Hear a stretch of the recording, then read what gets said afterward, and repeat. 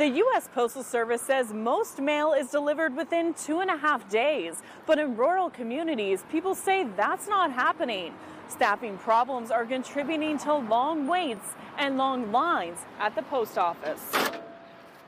I started my conversations with the post office in 2018. For years, Dara McDonald says her small town of Crested Butte, Colorado, has been plagued with lengthy post office lines and parcel problems. Now the town, with a population of just over 1,500 people, is exploring its legal options.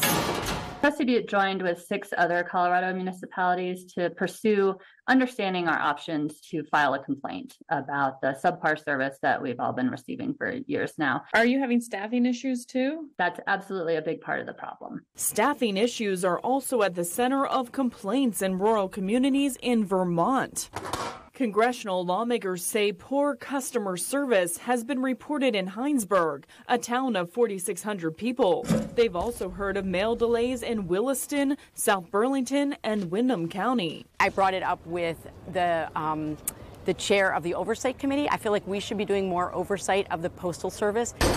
We're really calling on the postal management to manage, get the personnel, get the systems in place, get the mail delivered.